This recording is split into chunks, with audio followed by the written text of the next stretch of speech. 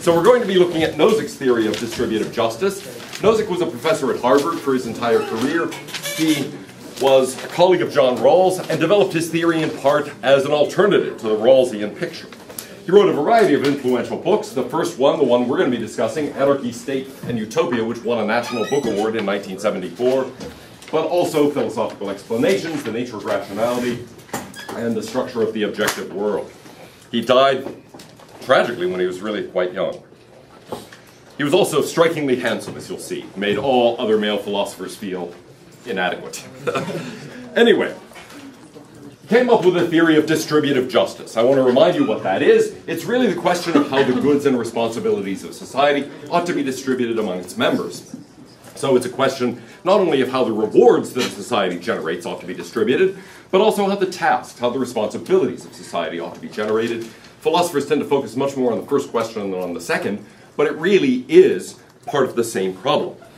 Now, Nozick urges us from the very beginning to keep in mind that a lot of responsibilities and a lot of goods come attached to particular people. Let's say you have a child. Well, then it seems odd to say, oh, I've had this baby, now who should take care of it? Let's figure out how to assign the responsibilities here. It's your child. Or similarly, if you make something, let's say you go out into your backyard and you cut down part of a tree and you craft something out of wood, it seems odd to say then, well then, who gets the wooden sculpture that you've created? You made it, right? And so a lot of goods, a lot of responsibilities come attached to particular people just because of the way they're generated. Now, becomes a question then of looking at this in the context of who actually makes these goods, who undertakes these responsibilities, and so on. There are a number of kinds of theories that have been developed of distributive justice. Nozick, I think, presents a very helpful characterization of some of these and a classification. First of all, some theories are end-result theories. They look at justice purely in terms of the resulting balance. The resulting balance of responsibilities, the resulting balance of goods in a society. They don't really care who does what or who has, what goods. It's just a question of, you might say, a structural judgment. You could just look at a graph and determine the degree of justice from this point of view. And so it's a question really of, yes, how things in society are generally distributed, the identity of particular people, who has what doesn't really matter, according to that kind of theory. A pattern theory is somewhat different. It says the justice of a distribution depends on its matching certain natural dimensions.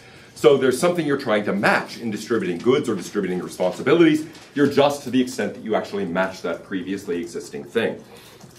So a pattern theory nicely fits into this kind of pattern, from each according to blank to each according to blank. The first, from each according to blank, is determining how to distribute the responsibilities. The responsibilities of society go to those according to blah, blah, blah, and then the goods should be proportional to something else. And you can fill in those slots with a variety of other things. To make it a pattern theory, they have to be some natural dimension, i.e. something that isn't just the result of people's activity, but, I don't know, well, we'll see lots of examples of thinking about this and think of the various possibilities of filling in the blanks. So, in addition to having that categorization of theories, and Nozick will argue for a third kind of theory, a historical theory, it's also helpful to have some test cases in mind, some familiar sort of problems of distribution that we might think about. So, let's think about these particular cases. One is just a problem of poverty. Okay, that's one of the main test cases that people think about in connection with distributive justice. What should we say about poverty?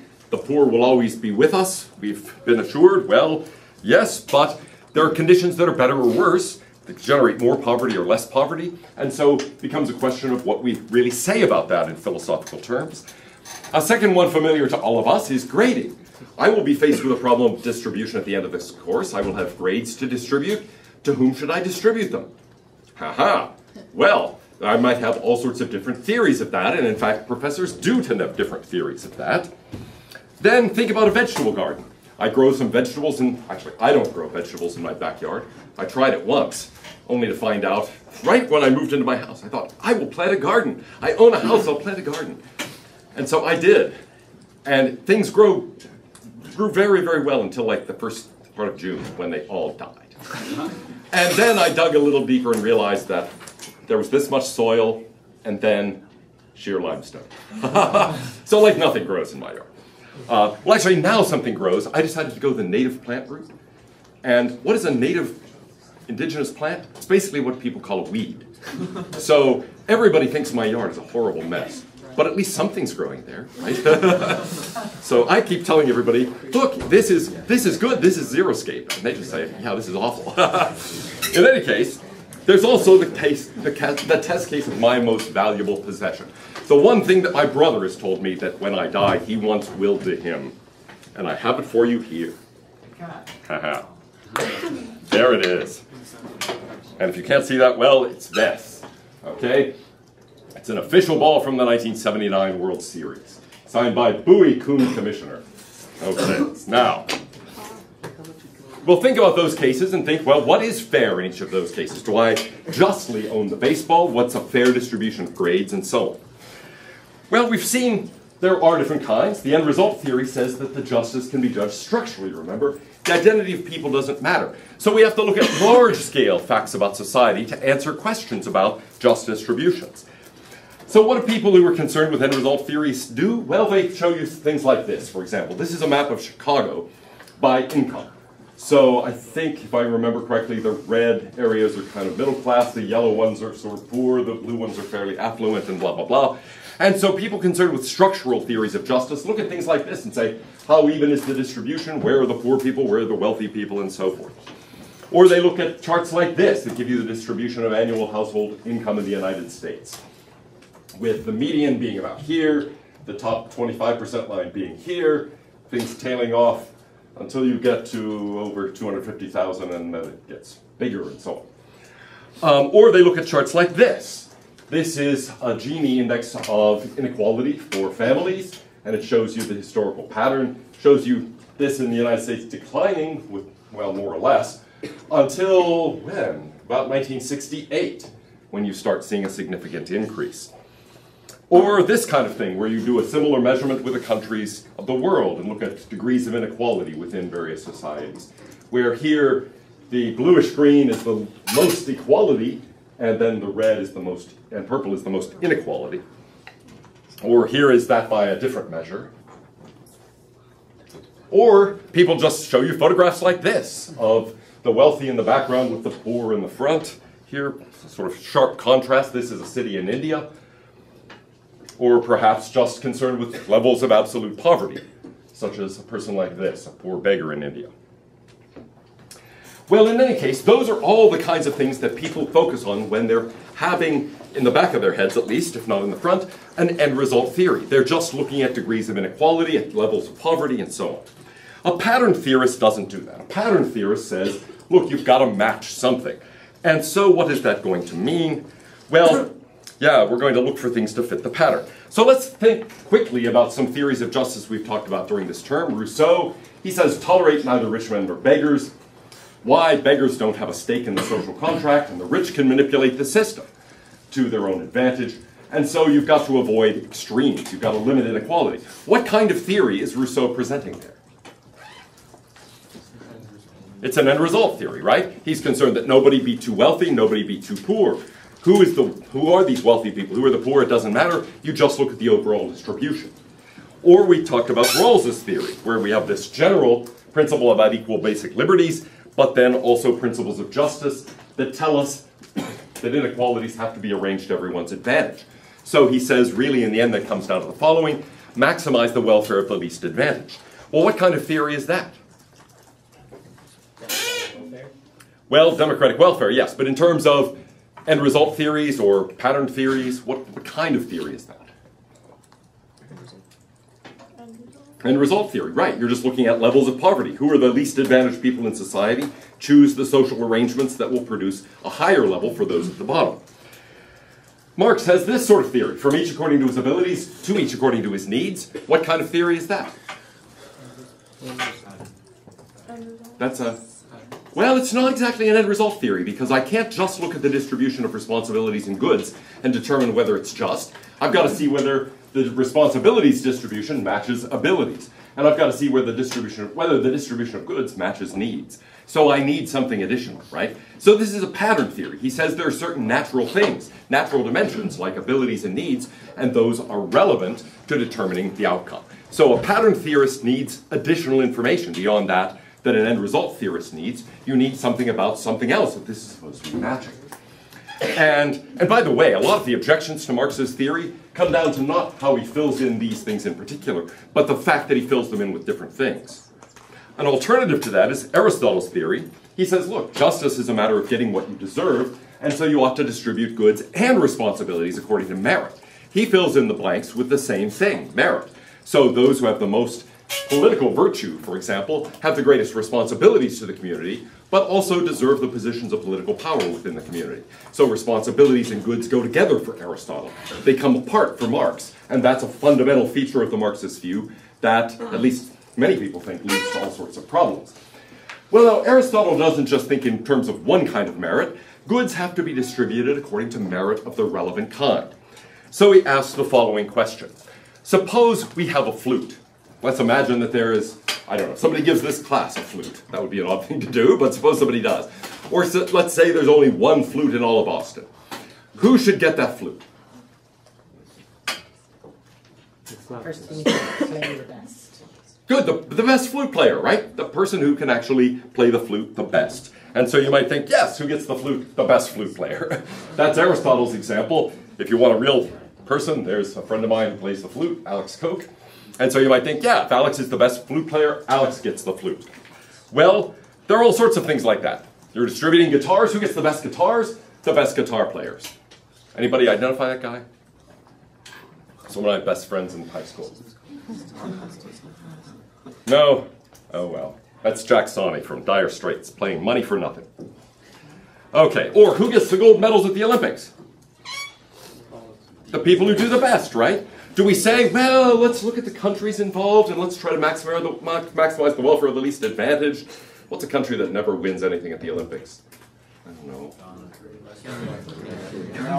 Yeah, I don't know. Whatever. You fill in the blank for that country. You know, that, okay, we should give them some medals because they haven't won any yet. No, we say, that in this case, it's the women's luge. Whoever gets the gold medal should be the one who performs best in the women's luge competition. Or similarly here for the skating competition.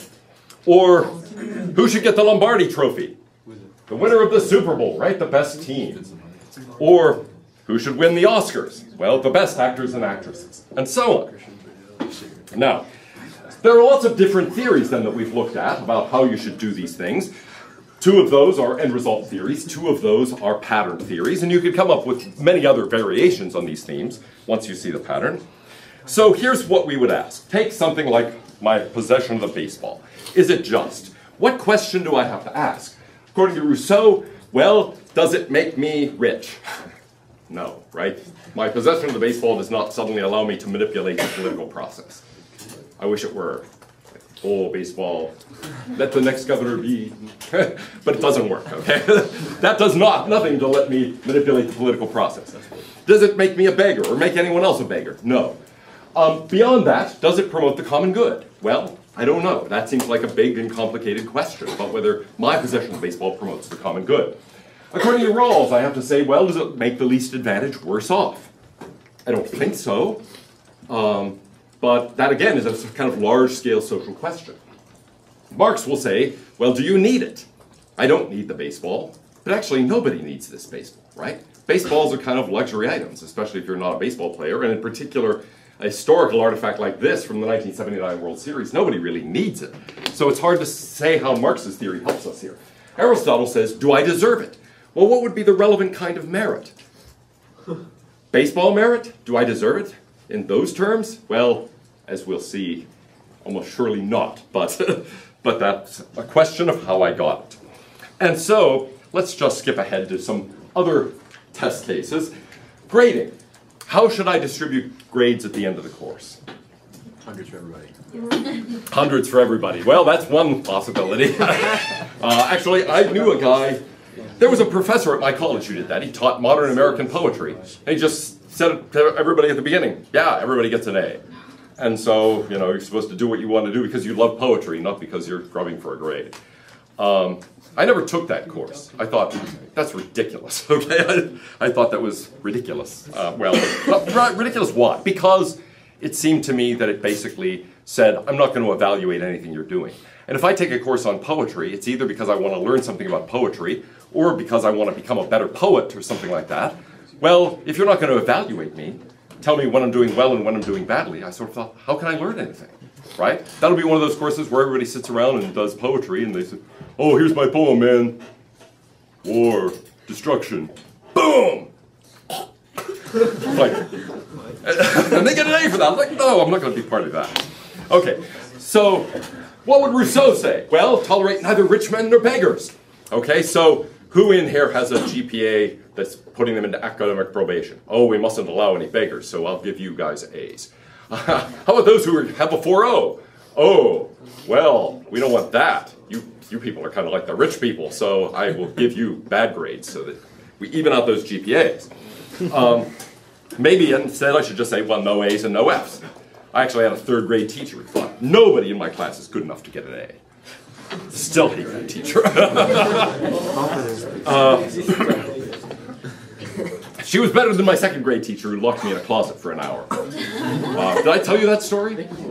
Yeah, I was doing that, we were counting by tens, and she was holding up packs of pencils at 10, 20, 30, and I was the only person in the class. She went like this at one point to trick us. I was the only person in the class who said 70. And so she locked me in a closet for an hour. And I just, probably that's when I decided I would homeschool my own children. The thought didn't go through, but I think that's sort of what did it for me. What would Rawls say? Well, maximize the welfare at the least advantage. Give the best grades to those who otherwise would have the worst GPAs, for example. What about Aristotle? He would say give the A's to the people who deserve them, right? There's a relevant kind of merit here, match that. Marx would say, who needs them? Occasionally students will come to my office and say, but I really need a higher grade. I really want to get into medical school. Or the worst example was my first year here, where in June, mind you, in June, long after grades for the spring term had been submitted, a student calls me up and says, Professor Bonnebach, I really need an A in your course. It's like, but the course ended 6 weeks ago, right? And actually you failed it. And he said, well,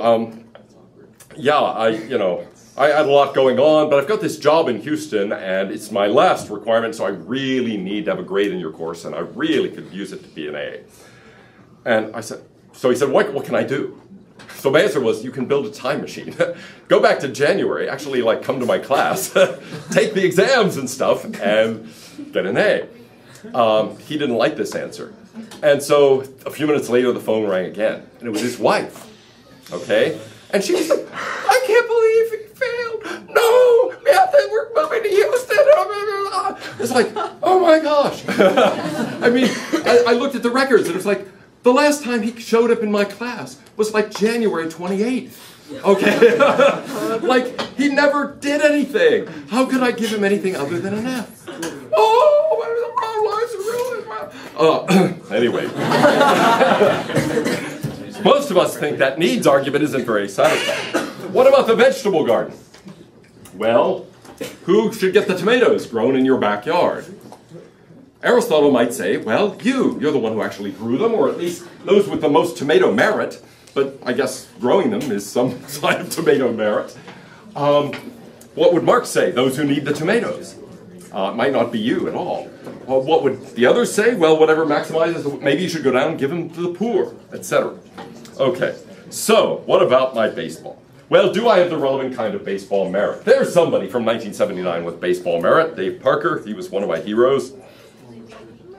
Yeah, so now, do I have the relevant kind of baseball merit? Well, Nozick says, in the end, the important question is how I got the baseball. So here's this story. Game 5, 1979 World Series. My brother and I are in the front row, right by third base. It's a complicated story, but basically we had tickets to seats way up in the top level of the stadium, but it turned out that my brother's roommate at Carnegie Mellon had an uncle who had these extra season tickets, and he had these extra tickets, so we traded and swapped and so on, so we got these tickets. So we were sitting right down there. And in fact, you can see my brother there very plainly. I'm this guy next to him. Now, what happens? First inning. Mike Flanagan throws a pitch to Dave Parker. Dave Parker fouls it off. Okay, and it's headed... At first, I don't see where it's going. It's up there in the air somewhere. But everybody around us stands up and is going like this. And I realize, oh, it's coming to me. Okay. Or it's coming over here. And Doug DeCinces, the Baltimore third baseman, is running toward the stands like this, right toward me. and I can't see the ball. I'm looking up there, I don't see it. So what do? I go on. Okay, now, luckily, this was like October 26th in Pittsburgh. Okay, it was cold, it was about 40 degrees. So I was wearing my father's old Korean War field jacket, which has big floppy pockets. And I had my hat stuffed in the pocket. So here's what happens. So I'm going like this. Everybody else is going like this. The ball falls right into my pocket. So luckily I reach my hand down before a bunch of other people do. Hang on. It's like, hey, I got the ball. Now, there it actually is. You can see the sensei coming over. This is the ball actually hitting. My brother's going like this. I'm there. You can barely see me because I'm going like this. But yes, I end up with the ball. And so now everybody's walking away, and I'm not gloating. My brother's saying, where'd the ball go? And I'm going, yeah. Okay, now. Actually, this sort of story is exactly what I have to tell if you want to ask the question whether I deserve the baseball and whether I hold it justly. You have to know how I got it. So Nozick says, look, justice isn't a matter of judging overall structural distributions of inequality or something like that, or levels of poverty. It's not a question of examining whether this matches some natural dimension, like needs or abilities or merit. It's a question of how I got the baseball. Did I steal it? Well, then I don't hold it justly. But did I actually get it in a just way? Well then yes, even if it was a way that was rather ignoble and did not display any merit of any kind. Nevertheless, that doesn't matter. The justice of a distribution depends on how it came about. So, he says, look, that's how we do it. If I ask whether this is just, I say, well, how did it happen? How did it come about? I need to look at the history. So he says, look, if I'm trying to design a theory of distributive justice in general, here's what I have to do. I have to have a principle of acquisition. How do people acquire holdings justly from nature? Now, I didn't get this from nature, but there are acquisitions from nature. Maybe I walk through the woods and I find something and I pick it up. Or actually today I was walking around campus and I found a pencil, so I picked up the pencil. That's not exactly an acquisition from nature, but close enough. That's actually how I get almost all my pencils. I never buy them, I just wander around campus and see them abandoned, I pick them up. I do that with cats too, that's why I have 25 cats. But with pencils, yeah, 25 pencils are easier to handle than 25 cats, let me tell you. So anyway, there are ways of acquiring holdings justly from nature. To spell this out in detail is actually really complicated. You have to talk about the possession of land, you have to talk about farming, you have to talk about mineral rights, oil and gas leasing and drilling and all of that. So this is a complicated question. There are lots of ways in which we acquire things from nature. And some of those might be just, some of them might be unjust. So really there's not a simple philosophical theory of this. There's a huge complicated body of law required to determine this. Then we have to have a principle of transfer. How I transfer holdings justly. If I own something justly, then I can give it to someone else. I can sell it to them, for example. I might buy something from someone else who holds it justly. All those are legitimate ways of obtaining something justly. But of course, what is it to sell something justly, to buy something justly, to give someone something justly, and so on? All of that is complicated. And again, there's a big body of law about those kinds of commercial transactions, about contracts, about estates and wills and all of that. So this is a very complicated matter too. And then finally, rectification. How I go about correcting earlier injustice. So he says, I can give you a sort of inductive definition of a just holding. It's interesting. Kripke's causal theory of names is basically a recursive theory of naming. And Nozick here is giving us a recursive theory of justice. So they're both inspired by computer science, really. That's the leading idea in the background. The idea of recursive or inductive definitions and processes. And they're both thinking of, well, naming in the one case and justice here in terms of that kind of recursive and inductive process. If you don't know what recursion is, then ignore what I've just said. But if you do, a light bulb should be going off. It's like, oh, cool. Okay, they're paying attention to these things and using this in a philosophical theory. So here's, as it were, the base case of the induction, the beginning of the recursion. Somebody who acquires a holding in accordance with the principle of justice in acquisition is entitled to it. If you've grown that tomato on your land, then it's your tomato. Okay, that would be an example of this kind of acquisition from nature. Or you own that piece of land, you drill on it, you find oil, you pump the oil is yours. Then there would be a principle of transfer that would say someone acquiring a holding in accordance with the principle of justice in transfer from someone holding it justly is also entitled to it. Okay, and so that's going to govern how we buy things, how we sell things, how we give things, how we inherit things, all sorts of things like that. Now, if the world were perfect, if nothing ever went wrong, he said we could really just stop there. And that would be it. You can either acquire something justly from nature, or you can acquire it from someone who holds it justly. However, things sometimes go wrong. There are accidents, there are injuries, there are harms. So, for example, that's my car that I drove for 20 years, and then some idiot pulled right in front of me as I was going through a green light. And boom, it was gone. Okay, but that was an injustice. Something went wrong there. There was an injury to me and to my car. Or much worse, this is what happened to my daughter's car when the same thing happened. She was a student here driving near campus. Somebody went through a red light, and she got hit by a truck going for like 45 miles an hour. Right by the Irwin Center, corner of the Access Road and 19th Street, MLK. And that was the result. She's alive, but it's kind of an amazing thing. The guy at the junkyard, when I took her to see the car, was like, wait, you drove that car? You lived? It was kind of amazing. Anyway, sometimes things do go wrong, either accidentally or because somebody engages in some kind of wrongful activity. And so, well, we have to say how to set things right again. So there's going to have to be a principle of rectification. Talking about how someone who acquires a holding in accordance with the principle of justice in rectification is entitled to it. So how do we set things right again? This is going to include the entire law of torts, of injuries, of lawsuits, where somebody sues somebody for something else, of liability. We're going to have to think in terms of accidents and compensation and all sorts of workers' compensation, all of that. There's a huge body of law, again, that we'll have to specify the details of. But then the idea is no one is entitled to a holding except in one of those ways. That's how you get something justly.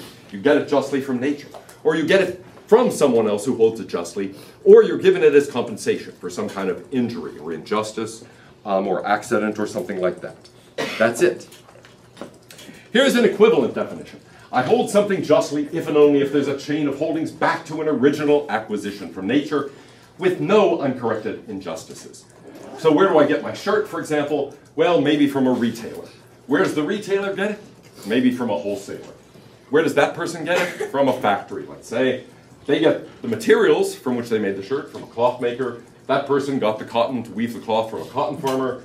That person got the cotton from nature by growing. And so if all of those are either okay, or at least any injustices within the chain have been corrected, then I own the shirt justly.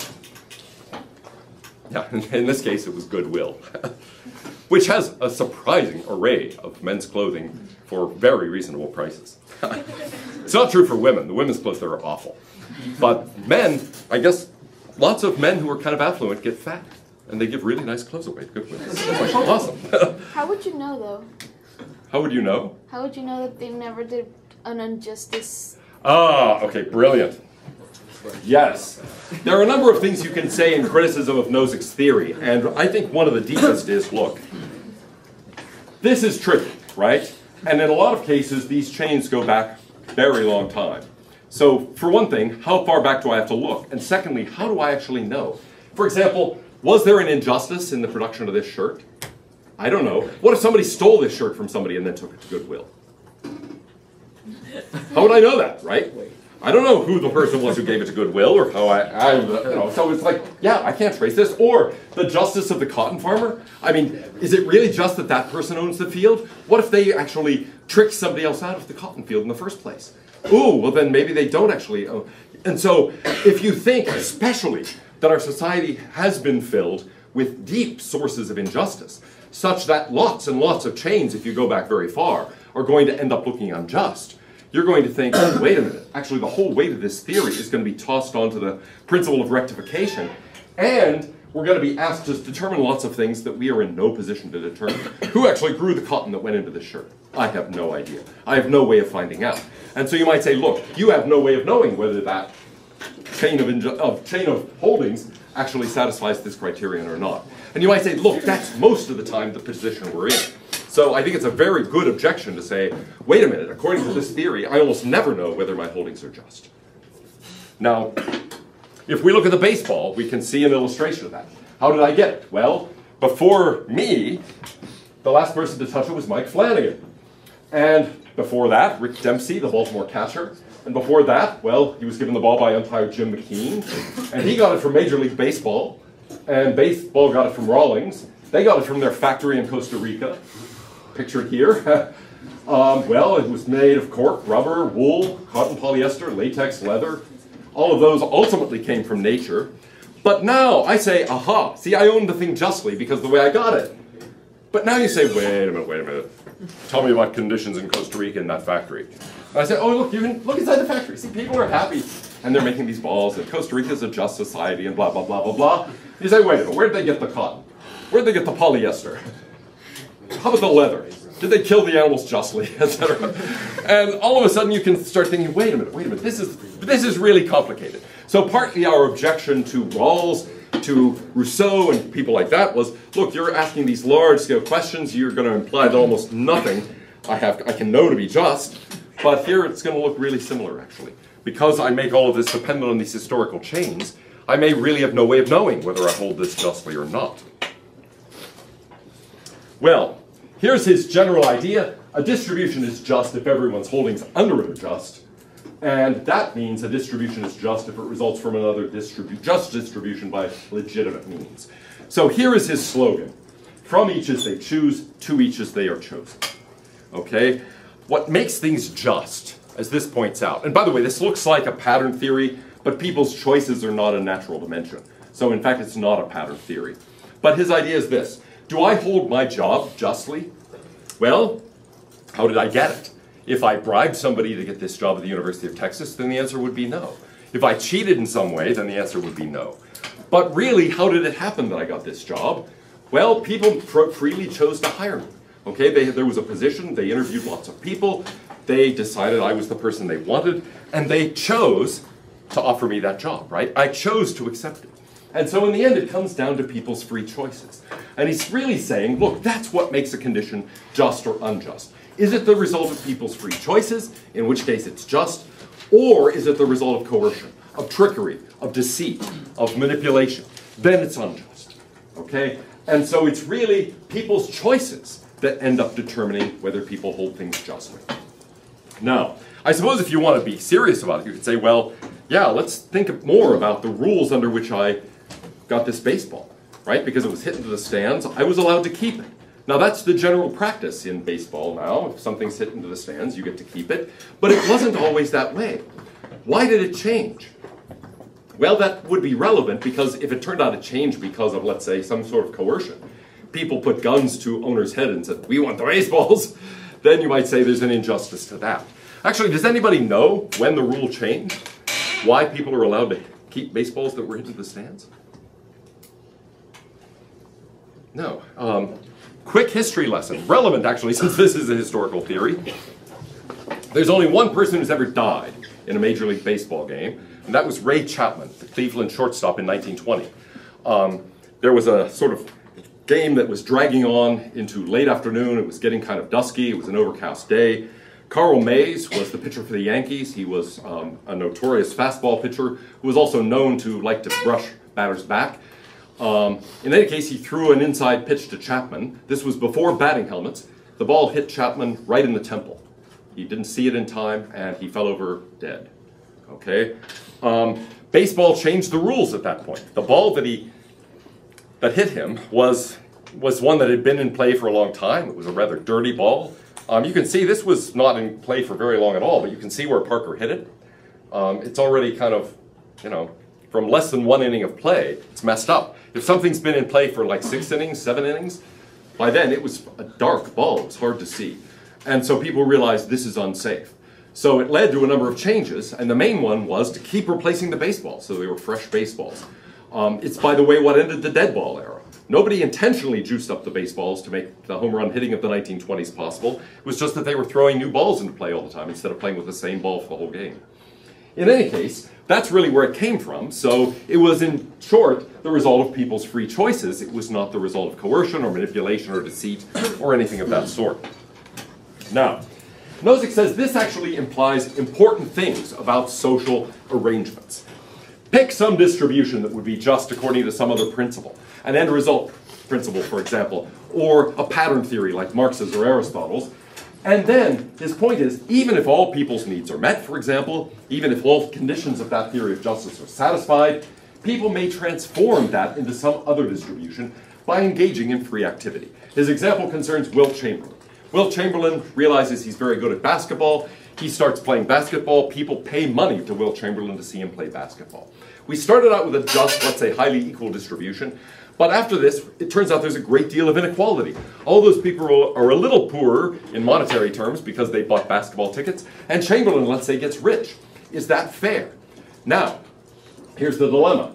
Well, if you say yes, you've got a historical theory. Here's why it's just. Because you had a just distribution, and people then justly and freely chose to give some of their money to Chamberlain.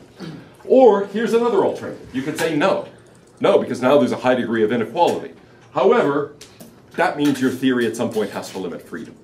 And this is true even if your theory doesn't care about inequality, but just cares about levels of poverty. Maybe some people get addicted to basketball. They spend all their money on basketball games. Okay, and so they spend all their time doing this, they spend all their money. They're now poor because they've gone to so many basketball games. Well, yeah, that's possible, but is that fair? You might say, hey, it's unfair that person's now poor and Chamberlain's rich. But then you've got to do something to limit people's free choices. Or you're going to say, well, yes, because it came about through people's free choices from a just distribution. So his point in the end is that only a historical theory respects people's freedom. End result in pattern theories, he says, require constant interference in people's lives. Here's a little graphic that's meant to illustrate that. So here's his slogan, finally in the end. Socialist societies would have to forbid capitalist acts between consenting adults.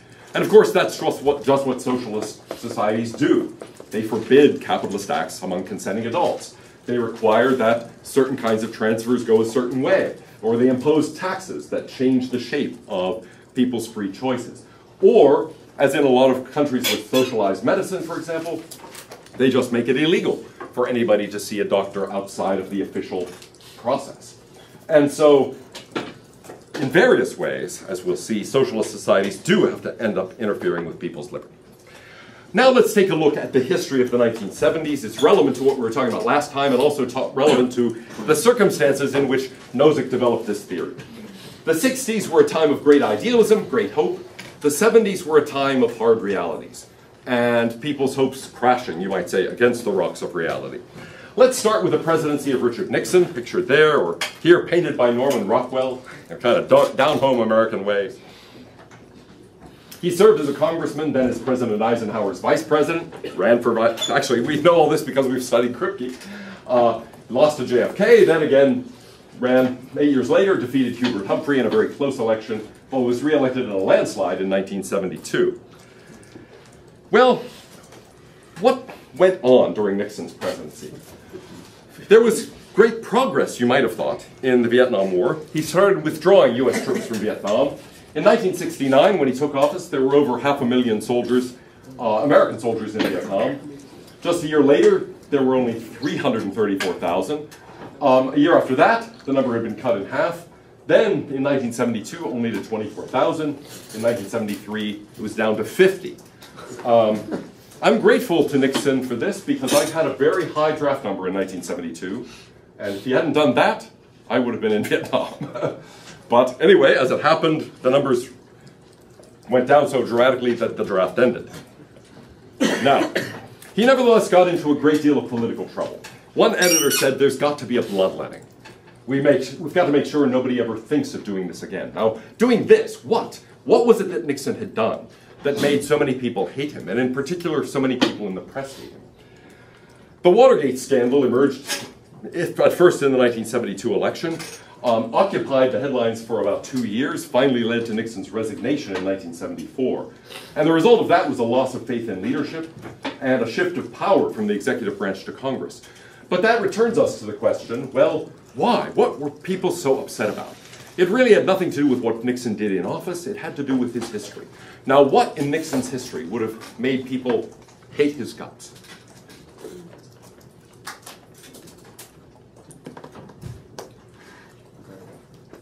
I mean, Eisenhower was a popular president. Being his vice president, that wasn't something that would make somebody unpopular or hated. Well, no, I mean, he was getting us out of Vietnam, actually, and things were going well there by this time, so actually that wasn't something most people were upset about. Corruption. Checkers scandal. Oh, the Checkers scandal and all of that. Yeah, that. I mean, there was some of that, but I think that was sort of water along under the bridge. Was he involved in some sort of investigation? Exactly. It was the investigation of Alger Hiss and the activities of the House Un-American Activities Committee and all of that. Okay, so it's really his connection to the anti-communism of the early 1950s that made people hate him so much. In any case, there's the Watergate complex where a burglary took place of Democratic National Headquarters in 1972. 5 people were arrested, and there are a number of questions that emerged almost immediately and really have never been answered. Why exactly did people break into the headquarters? What were they looking for?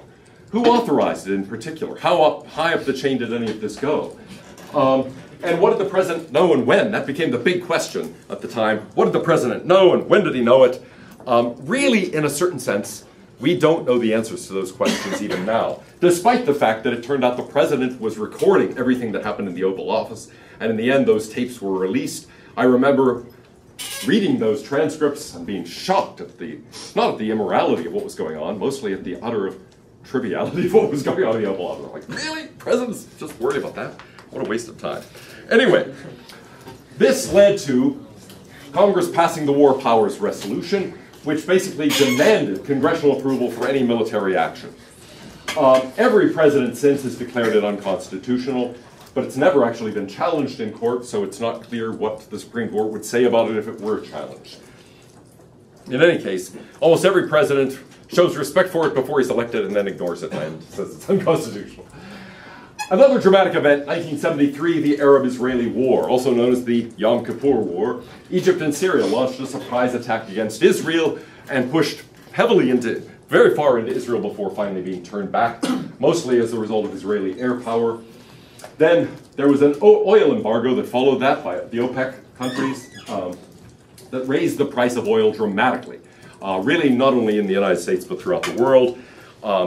And that had tremendous economic impacts. Here is a graph of oil prices. You can see them. This is in constant 2005 dollars per barrel. It was under $10 a barrel up until 1973. And you see the price skyrocket to $50 a barrel. So it jumped the price of oil by more than 5 times overnight. So it led to tremendous disruptions. A gallon of gas was 19 cents before this happened. I remember it well. Suddenly it was over $1 and we were all outraged. Now that doesn't sound so bad, except that, well, $1 in 1973 was worth about $5 now. So actually it's significant. In any case, it went down a little, and then there was another of these spikes due to another embargo in 1979. And since then, it's, well, been all over the place. Now, there were serious economic effects. A slowdown throughout the US and Europe. A transfer of wealth from the West to oil-producing countries. Inflation. The Bretton Woods Agreement, where governments abandoned the gold standard and decided to set up the current floating currency exchange. $1 in 1973 is worth about $5.10 today, so there's been very significant inflation. I hesitate to tell you what I paid in tuition, room, and board completely for an education at an elite private school in 1973. It was about my tuition, room, and board all combined at one of the most expensive schools in the country was $3,000. What? Okay, so that was worth what? $15,000 today. But still, yeah, an education at Haverford, Swarthmore, Yale, Harvard, and all those places was about $15,000 a year then. We thought that was very expensive. And that's in today's dollars. I mean, it was $3,000 in 1973 dollars. Okay, well, anyway, yeah, I'll skip that. Here's what's happened to the stock market over time, and you can see here, yeah, oh, actually, it's really hard to read that, isn't it? This is you can see the 60s here, a sharp increase, and then this is the 70s. Basically just a flat period of things up and down, but really ultimately going nowhere. So the economy really just stalled for an entire decade. In 1974, Nixon, because of the Watergate scandal, resigned. He is surrounded by his family making the announcement, and there he is getting on board the helicopter to take him away from the White House. He could just never leave that campaign pose. Gerald Ford then became president. Ford is the only president never to have been elected. as president or vice president. No one ever voted for Gerald Ford. Well, they did later in 1976, but by this point, they had not voted for him. He had been a congressman from Michigan for many years. He was probably our most athletic president. He was somebody who had been a football star at the University of Michigan. Nevertheless, the press portrayed him as bumbling. Every time he bumped his head on a helicopter or something, they would write it up as if he was a doofus. It was very strange. In any case, he had become vice president when Spiro Agnew, who had been Nixon's vice president, resigned as the result of unrelated scandals. And right around the time he took over, Congress passed a budget act that transformed the way congressional budgeting was done. It basically took a lot of power that had been part of the executive branch, put it in Congress, removed the president's power to impound or rescind funds. And really, ever since, there have been federal deficits. Here is national debt per citizen, where you can see that, yeah, right around 1974, things had been flat. National debt wasn't really much of a problem, but then it starts growing. And it's kept on growing. Or here it is by various presidents. And you can see things were around 1%, basically just statistical noise, until Ford. And then, well, yeah. It's gotten worse and worse over time, with the exception of Bill Clinton.